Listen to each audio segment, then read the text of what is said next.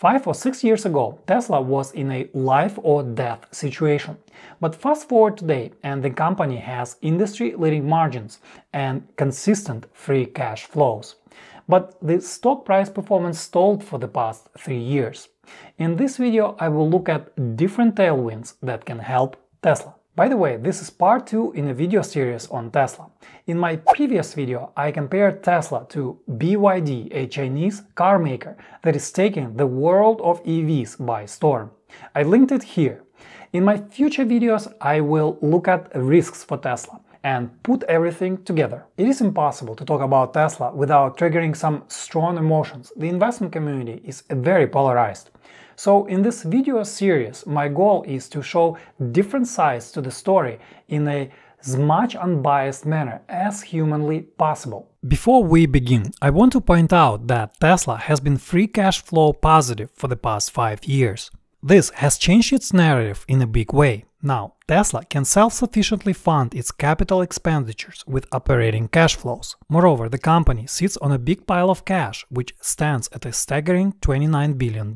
Tesla earned a whopping $1.1 billion in interest income on it in 2023. With that much dry power, Tesla can undertake many projects and survive a slowdown. The first near-term catalyst is not a Cybertruck. Actually, it's a Tesla's Lithium refinery that is being built in Corpus Christi, Texas. The factory is expected to reach full production capacity of battery-grade lithium hydroxide by 2025. The expected capacity is 50 gigawatt-hours per year. This production volume can support up to 1 million EV passengers cars. In comparison, Tesla produced 1.8 million cars in 2023. So this refinery will support roughly 40 to 50% of the current production volume. Why is this important? It is important because refined lithium is the biggest choke point in EV production. Mining lithium is not really a problem. The mineral is widely available around the world with the biggest proven deposits in Chile and Australia. But refining lithium into lithium hydroxide or lithium carbonate is a completely different matter. The process is much more involved and costly. China controls over 70% of lithium refining, and many EV makers rely on Chinese imports. Here's what Musk had to say about this. So it's basically like minting money right now. There's like software margins in lithium processing right now. So I would really like to encourage once again entrepreneurs to enter the lithium refining business. You can't lose. It's licensed to print money. Because of constrained supply, Tesla decided to enter lithium refining on its own. Such step will allow it to ramp up its production even faster. Heck, they even can expand their lithium refining capacity even more if it turns out a success. Of course, it's not clear if refining will cost more or less compared to buying. How will refining its own lithium help Tesla? Actually, in many ways. First, they will be able to ramp up their production, so more sales. Second, if refining lithium will generate lower cost, so their cost savings, so potentially higher margin. Of course, Tesla, if it has more cost savings, it will have a desire to pass on those savings to consumers in the form of lower prices. So this will make its cars more competitive and perhaps generate higher sales, but maybe at the same or slightly higher margins. So there's that. But there's another benefit.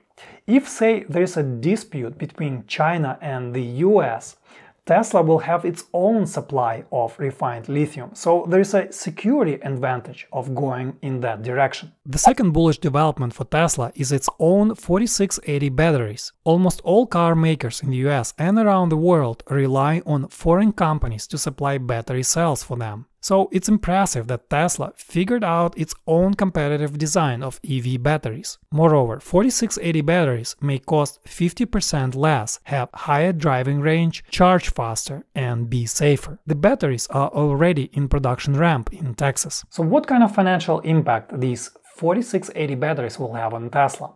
First, their potential savings, so higher margin.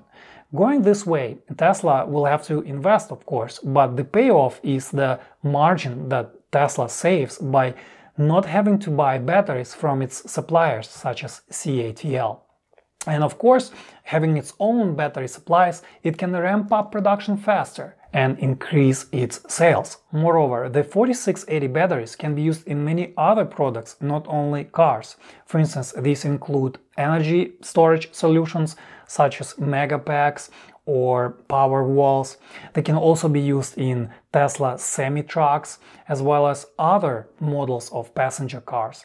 Before that, Tesla had to choose where to put its efforts and not to spread out its efforts into many other products, because the battery cell supply was the biggest constraint on them. Asked why Tesla is not producing other car models, here's what Elon Musk said. Well, it doesn't really help if all you're doing is shuffling around the batteries from one car to another. In fact, it hurts because you add complexity but you don't add incremental volume. So it's sort of pointless, in fact, like counterproductive, to add model complexity without solving the availability of lithium-ion batteries. I think Musk is onto something here with this vertical integration. It allows Tesla to shed its dependence on others and not to be volume constrained as much as it was in the past. As of now, the 4680 battery production and cost savings are not really reflected in the financial statements, but they, coupled with lithium refining, will be a big payoff potentially for the Tesla in the next 2 or 3 years. The other positive factor is Tesla's next generation platform. Tesla will use it to produce its new inexpensive cars that should cost around $25,000. The new platform will use everything that Tesla learned before and more. Tesla is known for its car manufacturing innovations. These include single-unit castings and 48-volt architecture. These innovations allowed Tesla to reduce its robotic, human and factory footprint. For instance, producing vehicles in 2022 required 70% less welding robots than in 2016. Of course, the farther we go, the rate of improvement may slow down. So the next generation platform will be a leap forward. As you may know, Tesla achieves its cost reductions through economies of scale and better tech. While achieving economies of scale is often a function of time and volume, tech is what matters most. While details are scarce, here's what to know about the next generation platform. First, car powertrains will not use rare earth materials without performance compromises. This is important because rare earth minerals are very expensive. Moreover, Chinese companies control over 60% of rare earth refining. China used export quotas for rare earth minerals before, causing supply shortages. Second, Tesla will use the so-called unboxed process in its next generation platform. The unboxed process uses sub-assembly lines that run in parallel. Then workers and robots put everything together into a finished product at the end. This is big because of substantial cost savings.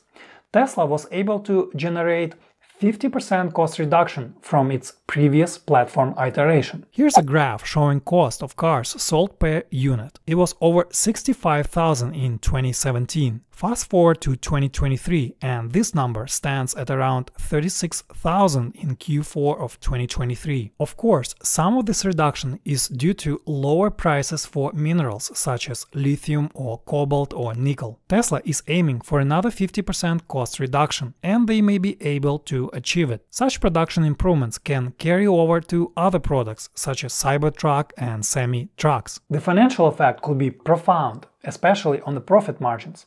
Tesla can capture these savings or lower its prices depending on the competition.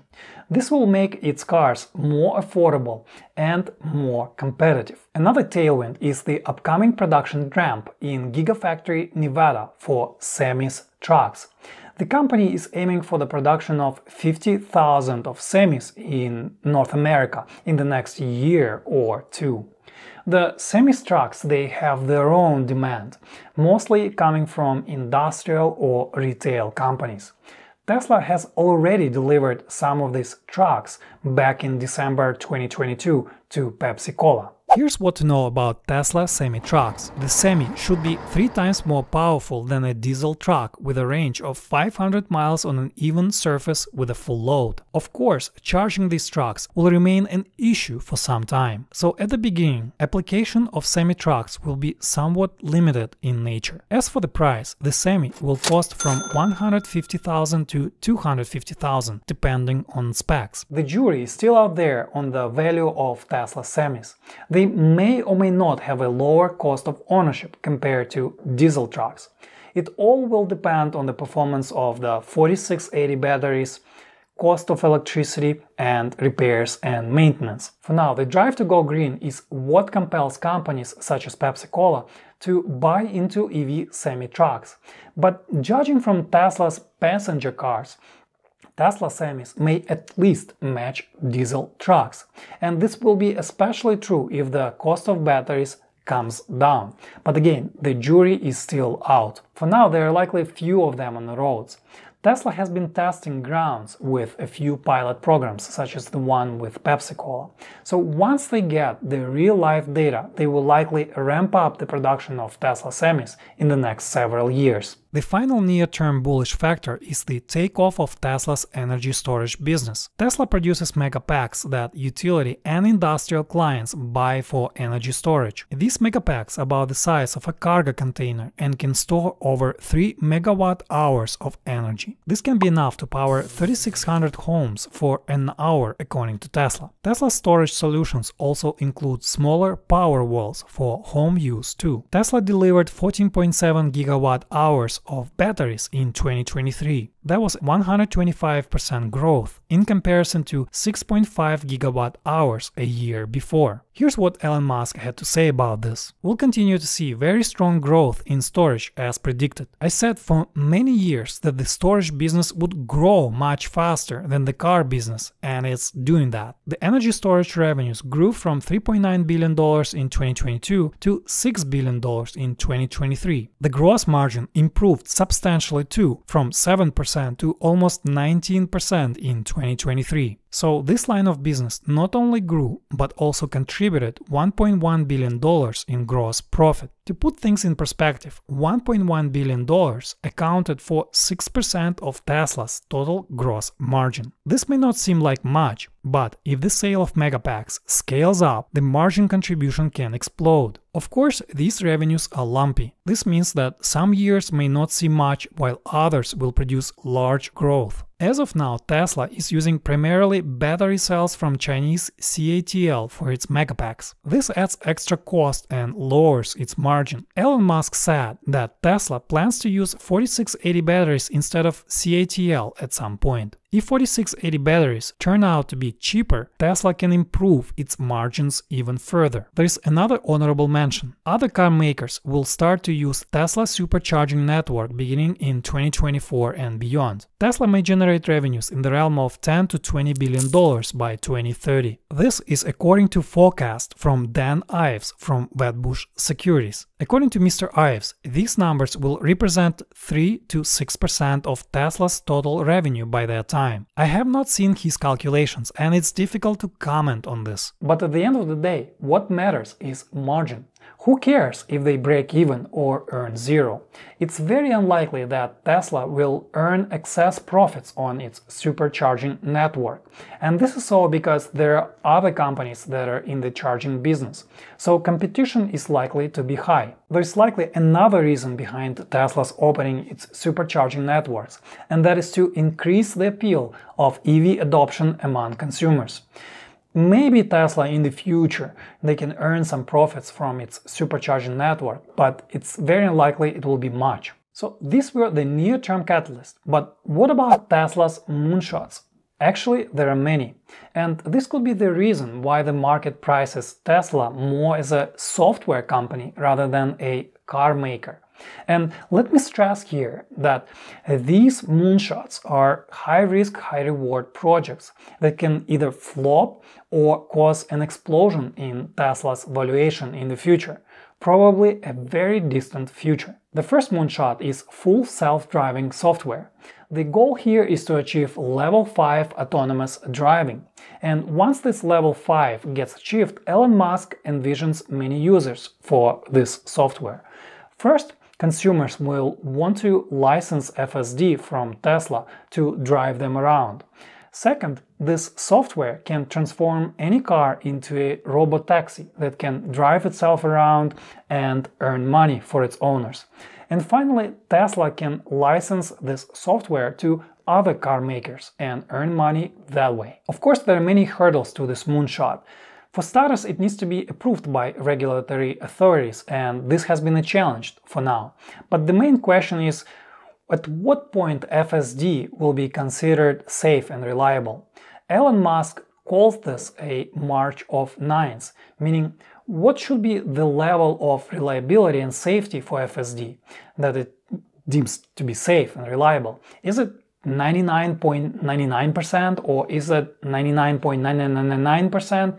So it's not clear. The second moonshot is the robot called Optimus. Tesla unveiled it in 2021 and there was some progress since then. Optimus is a general-purpose robot that Tesla will likely use in its own factories first. This humanoid robot will replace humans for repetitive and mundane tasks. Later, Musk envisions that Optimus can replace humans entirely for certain industrial tasks. Imagine a future where robots produce robots and do much of manufacturing and more. It may sound far-fetched and perhaps funny, but it looks more possible than ever. Many other companies are moving in that direction with automated robots. Take Amazon, for instance. Amazon is already using robots for many hauling tasks in its warehouses. For now, most of these robots look like boxes on wheels with limited limb capacity. But consider this. In 2024, BMW signed an agreement with a company that you may never heard of, which is Figure AI. Figure is also in the production of humanoid robots, which it will supply to BMW's factory in South Carolina. First, these robots they will perform some specialized tasks, and BMW will later expand their usefulness to other more generalized tasks. So as you can see, even other car makers see usefulness in humanoid robots today, not in some distant future. And this is the testament to the progress that has been made in AI and robotics in the last 5 or so years. The advantage of humanoid robots is that they can perform a much wider range of tasks, and their application can be not necessarily only in car making, but other general manufacturing too. This was possible thanks to progress in AI algorithms and AI infrastructure.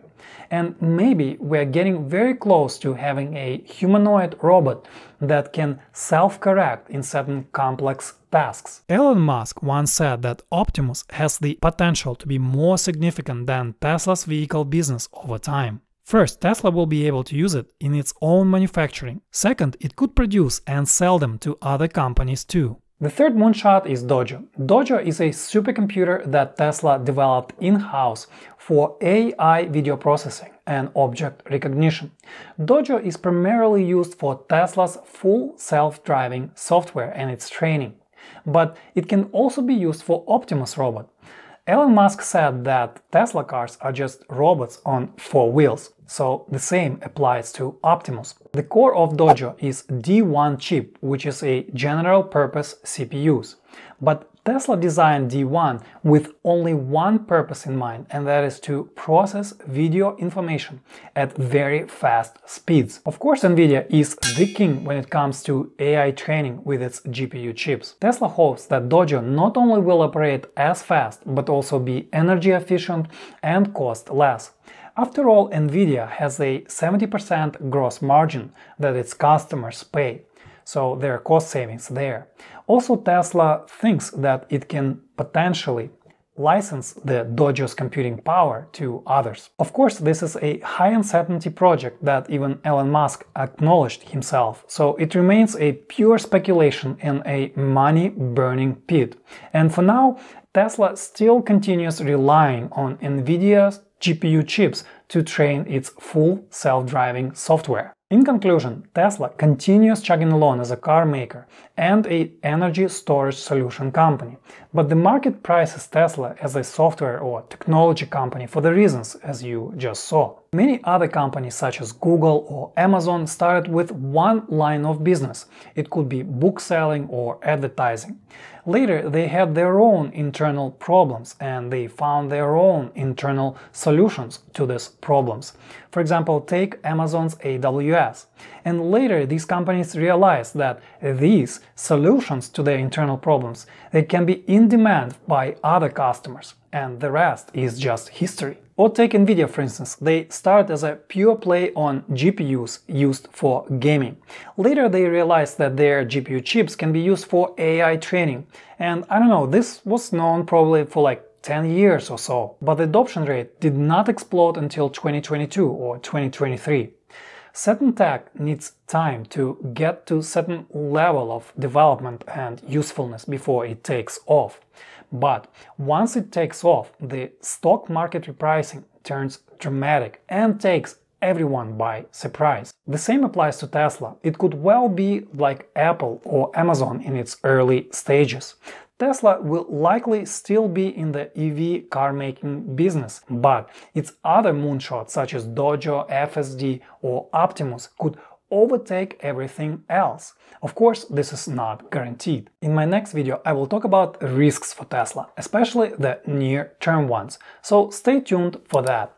If you learned something useful today, please give this video a like and subscribe to my channel for more content on investing and personal finance.